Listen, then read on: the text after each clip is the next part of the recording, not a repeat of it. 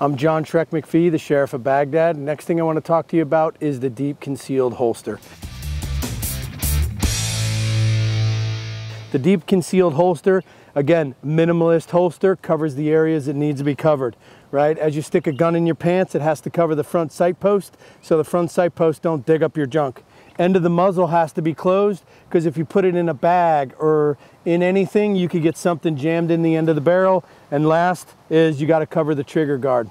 So this comes with a couple different attachments. The first attachment point is both screws in with the clip, right? And this clips right on your pants. You could do this appendix, you could do this anywhere IWB you want. I like appendix, and then with both screws in, all I do is I appendix carry it, clip it on my pants, and as I move around, right, the gun is as concealed as it's ever gonna be.